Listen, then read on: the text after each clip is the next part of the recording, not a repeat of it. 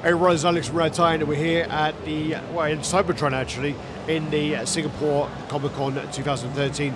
This is the little XM section here, and we're looking at the Megatron, and this is from Beast Wars series. This piece is really big.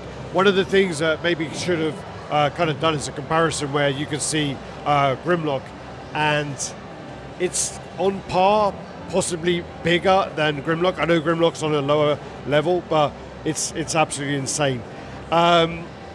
This is one of those things where in person I think it looks a lot better than actually in photos.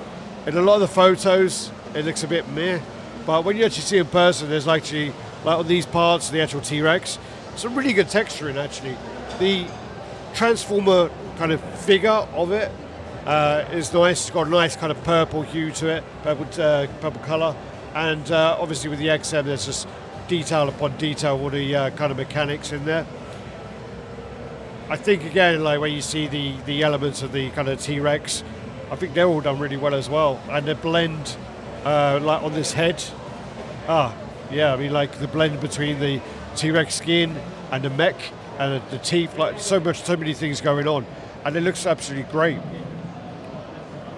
I think then if you had to say like where the weak parts are, that lava on the base, that does not look good at all. I'm hoping that that's due to this being like a prototype and they kind of got it ready for the con, but that lava looks like icing for a cake or something like that. It probably looks better on camera and I'm looking like I'm talking rubbish, but yeah, in person that doesn't look as good. Also there's some quite bad seam lines where they join these crystals onto the base. But again, I'm assuming that's due to this being an actual prototype. Again though, just to highlight it, when you go through to the T-Rex elements, like the shield there for the tail, it looks fantastic. It looks absolutely fantastic. And then you got that kind of maniacal like look on Megatron's face, the grimace on there. And also you can, like, when you do look at it, you can almost imagine it like, you know, with the elements of it transforming. You can actually like go, okay, there's leg, okay, you pull that around, and then you actually picture it as well. They've done a really good job on this one, I think.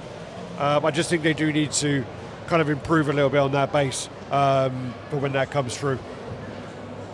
Yeah, quick video, got a queue behind us, so what we'll do is we'll finish there, do the usual, you know, like, comment, subscribe and share, and happy collecting everyone, thank you.